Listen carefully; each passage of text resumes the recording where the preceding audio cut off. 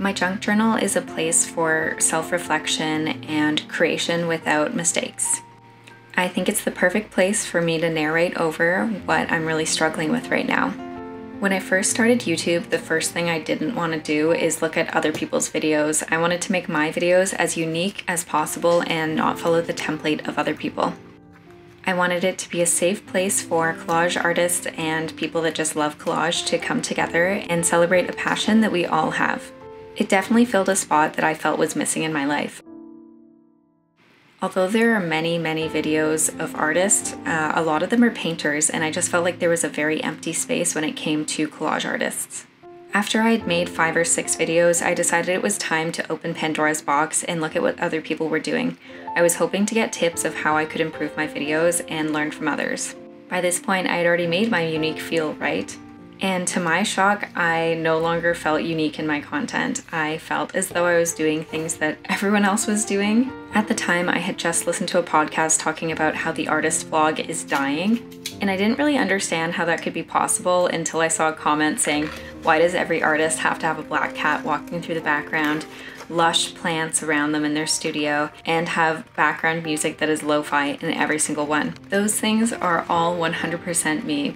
It felt like the things that I wanted to share with the world were things that everyone else had already done, especially when these things are just who I am. For example, I listen to lo-fi for about 6 hours a day.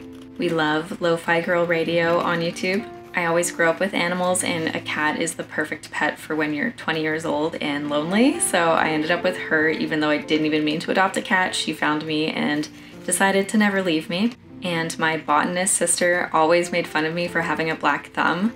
So being able to take care of plants now is something I definitely take pride in and try to surround myself with. And even though I'm loud, fun, whatever you want to call it, outside of the home, when I'm in my home, my space is my calm space, and I was really trying to nurture that energy within my channel. I really feel like long form video ties into this calm energy as well, just because I do have a TikTok as well, and that's where I feel like I have to cut everything so short in order to please people's attention spans on that app.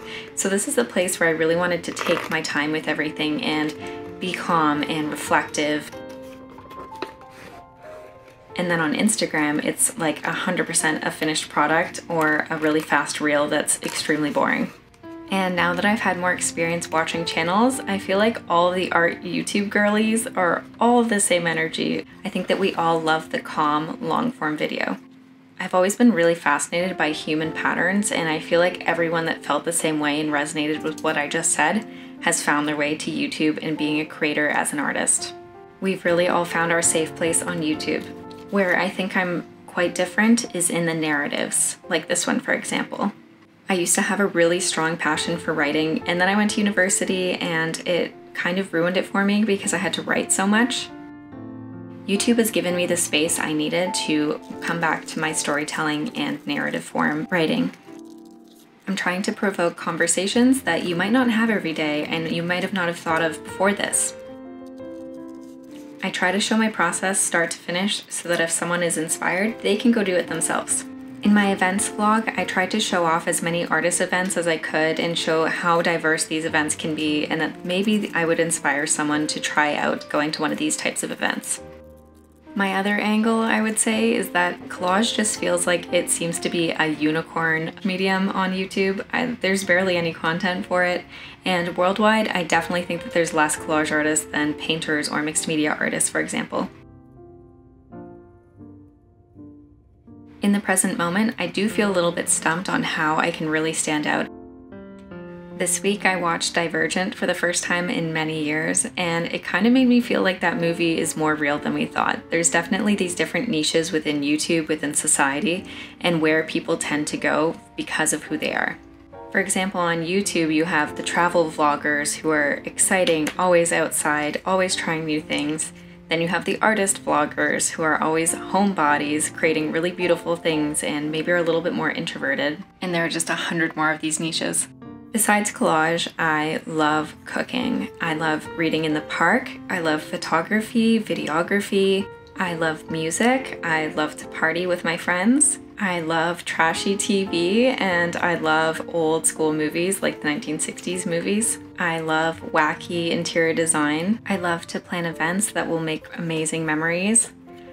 But when I think about the reason why I would want to share these things about myself in regular videos, it feels like I'm just trying to prove that I'm not one-dimensional. And then the reality probably is that my whole life I went going thinking that I was a unicorn, but I've never been surrounded by people that are like myself, and YouTube maybe is the place where I have people that are similar to me. And maybe the anxiety behind that is that this is the first time that I feel that I've been pushed into a category. And this is a little bit corny, but the phrase that I've always loved is misfit, you fit, because although we're all so different, we all probably fit in somewhere with our differences. As artists, we're put in two extreme boxes all the time. When we're showing our art, we're in person, we are 100% full of energy, having to really people please and sell and be a business person for ourselves. It's basically the top amount of presence that anyone could give in any situation. You are just giving 100% of your time for 12-hour days for potentially days or weeks. And then while creating art, you're the farthest thing from a social setting most of the time. When I record a video while I'm making art, it's usually the first time of day where I hear my voice. We're deep in flow creating our pieces, and if we get really into it, we could be gone for weeks and no one could hear from us. These ideas really intrigue me. It's really interesting to see that artists have to really be two types of people even though they're one person. I hope that you are as equally intrigued as I am. I'm definitely having just one of those weeks where I'm thinking a lot about things that I'm guessing other people don't think about as deeply as me.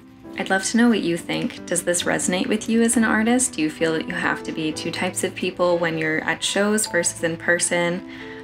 Do you feel like even if you don't do art for a living, if you have to put on an artist attitude when you're doing art versus when you're with your friends or family? Do you think the artist vlog is dead and a waste of time? I don't know if I see the art vlog dying, but I definitely think it needs a little bit more sparkle. And maybe I don't really see the big issue with having similarities between vlogs. Maybe we're all more similar than we think, and maybe that's a good thing. I feel like everyone wants to feel included in something, but then once included, people think that it's too samey same, and then they're criticized for it. I just happened to be reading a book right now, and it has an excerpt from Andy Warhol, and I just wanted to read it because I think that this is really interesting that he was kind of saying this as well. I'm just going to summarize it, but he basically says, I want everyone to think alike. I think everybody should be a machine. I think everybody should be like everybody. It's hard to be creative and also hard to not think that what you do is creative, or hard not to be called creative, because everybody is always talking about that and individuality. Everybody is too good now, really. Like, how many actors are there? There are millions of actors. They're all pretty good. And how many painters are there? Millions of painters, and they're all pretty good. How can you say one style is better than another? You ought to be able to be the abstract expressionist next week, or a pop artist, or a realist, without feeling you're giving up something. It's already happening. It's this style, or that style, or this, or an image of a man. Some artists get left out of that way. Why should they? Then the interviewer asks, is pop art a fad?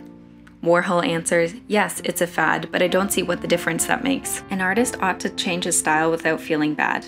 That's probably why I'm using silk screens now. I think somebody should be able to do all my paintings for me. I haven't been able to make every image clear and simple. I think it would be great if some people took my silk screens so that no one could know whether my pictures were from mine or someone else's. I really liked this excerpt, and I hope you did too. He's definitely a very interesting guy, and I think that he's onto something, because in the past we saw the Renaissance, and that was a time when people were basically making all of the same pieces. There's the Renaissance, Baroque, there's all these art periods, and all the art in them look the same.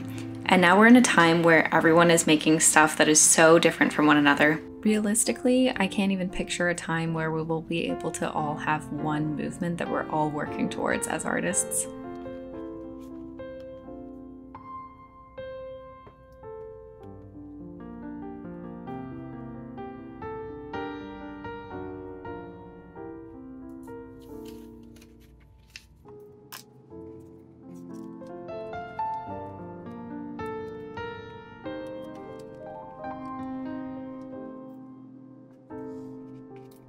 Now, do I have a thesis to all the word jumble that I've been talking about for the last 10 minutes? I promise, yes. This piece that I'm creating right now is all about the themes that I just talked about. The idea of artists fitting into categories, into boxes, is just an absurd one. So I made this piece of the people coming out of their pots that they were kept in and exploring and growing out of them. And this piece is called Exit because we are exiting our boundaries. I've never actually believed in the idea of fitting into something. I think that we always have to just vibe with the situation that we're in. Sometimes it feels good, sometimes it doesn't, and we just go from there. I think that everyone is an individual, and that is where this kind of ties into all of these themes. I definitely don't think that sameness is bad. I think it's only bad when you're trying to fit yourself into a category that you don't fit into authentically. But I think that's what makes people true artists, is when they feel like they can just create without having the judgment put onto them. You don't need to stay in the box. You can go to a different box. You can come back to the same box. There's definitely a lot of mobility in life and in your artistic practice. I'm loving this junk journal page. I love the graphicness of it, the abstraction, and the weirdness of it. I'd love to hear what you think in the comments, and I hope that you're subscribed to my channel for future videos.